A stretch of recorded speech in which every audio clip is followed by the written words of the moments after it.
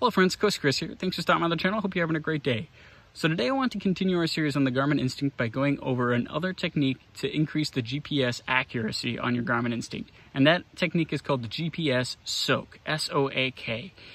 To start it, all you need to do is get to an activities menu screen. So you start that by finding your activities, and I'm here on the trail at Gunpowder Falls State Park, so I'm going to select hike, and here I'm at the menu screen.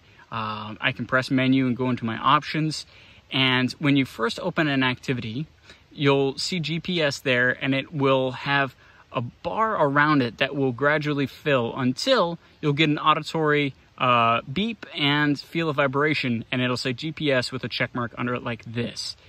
Since I'm already outside and I have been doing activities, I'm synced with my GPS, but that's only the first stage of the GPS soak. Now you can start an activity without even having your GPS really synced, and then you're going to be far less accurate.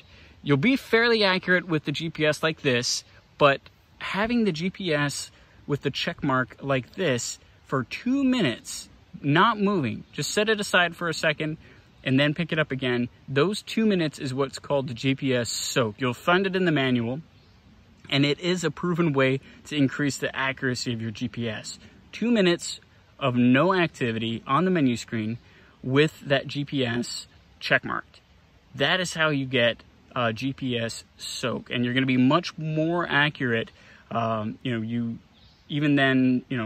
would be just with the GPS synced.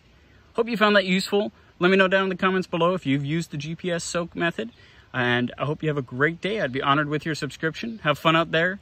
Semper Paratus and Coastie Chris out.